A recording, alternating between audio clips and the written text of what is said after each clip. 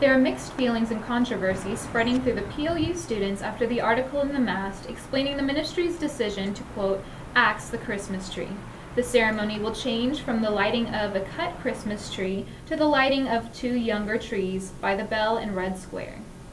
I can appreciate why they wouldn't want to have a Christmas tree, but personally, I love Christmas more than just about anything, and if you were to see my room in Flieger right now, it is like totally decked out in Christmas.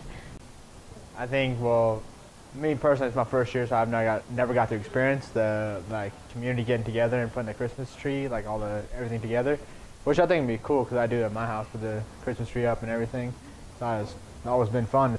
I'm fine with it, really. I mean, I think that it's good that we can have some more diversity and more acceptance of other people's religions, because a lot of religions don't use Christmas trees, or some people are non-religious.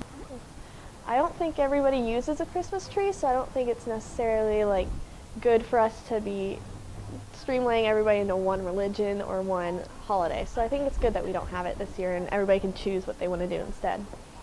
I don't know, if they can incorporate other religions somehow too, but to keep that Christmas tree here because it was founded on Christian traditions and it is a Lutheran school, so there's still those Christian morals, and I think that it's an important part of who we are at PLU, and so I think we should keep the Christmas tree.